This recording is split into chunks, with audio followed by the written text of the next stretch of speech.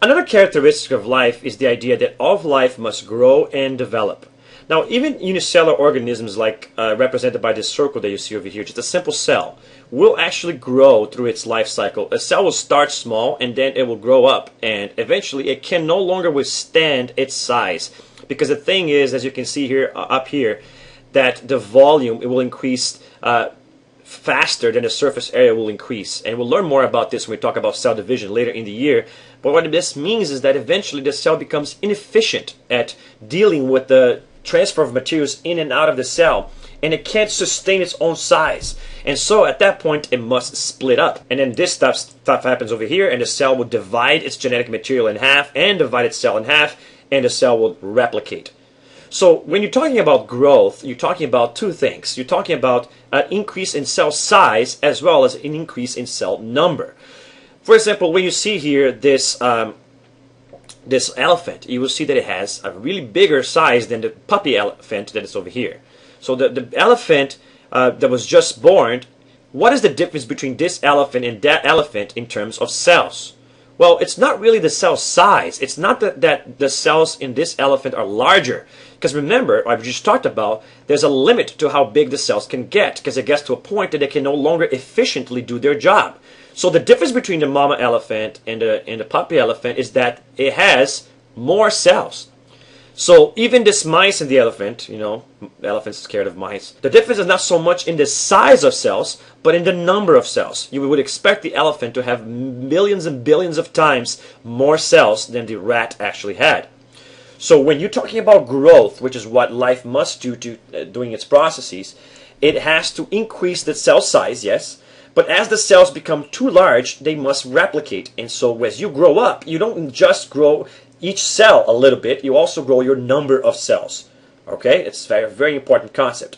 That means, though, that unicellular organisms, of course, will never increase the number of cells, because when they do this copy process, they just make more copies of themselves and restart the cycle. So when you talk about unicellular organisms, all they do is grow in cell size. But all multicellular organisms will grow by increasing their cell size until they can no longer do it, and then they will increase the cell numbers. And really what makes you larger is not your cells getting larger, it's just you getting more cells. So when you grow up during puberty, is that you're making multiple copies of your cells. But that's growth. How about development? Development is when a cell changes. So look at here, for example, that the frog that starts as an egg, changes to a tadpole, metamorphizes into a young frog, and then an adult frog, which then lays the eggs and restarts the cycle. Or a butterfly, which starts as an egg, changes to a larva, changes to a pupa, that changes into an adult, and completely changes its shape in each of the steps. What about you that has so many different kinds of cells? You have so much tissue. You have bone cells, skin cells, nervous cells, liver cells, pancreas cells, muscle cells, heart cells. You have blood cells. You have all kinds of cells. Where are all these different kinds of cells coming from? You see here on the left side that embryo is developing, and from one cell it splits until it finally becomes a C star. But at what point this blob of cells starts becoming a C star? Well, that happens when something called differentiation happens.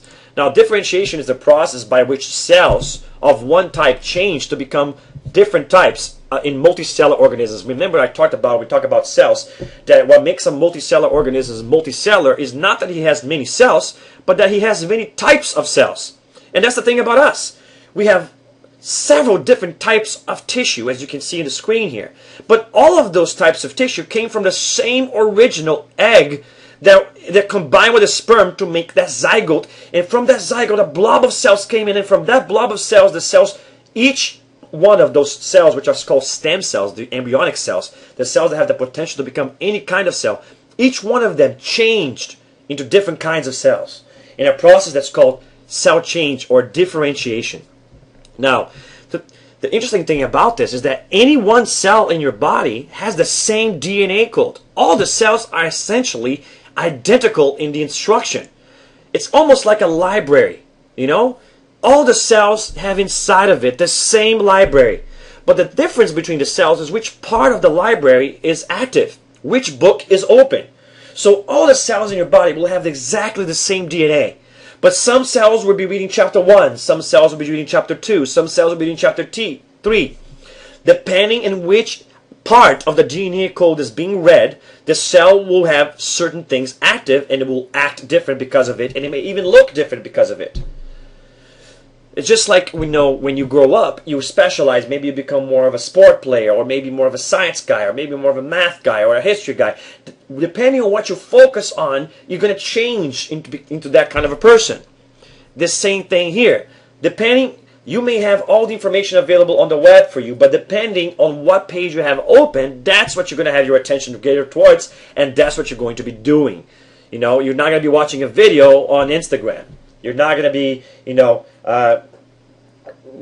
listening to a song on Wikipedia. You're going to be doing that on Pandora, maybe. So depending which page is active, you're going to be acting different. And that's the concept of what makes cells different from each other. And that's development.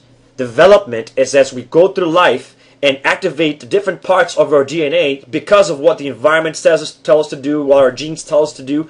Our cells will change, and that's why the tadpole becomes a metamorph, which becomes a frog, and why the egg becomes a larva, which becomes a pupa, because it becomes an adult.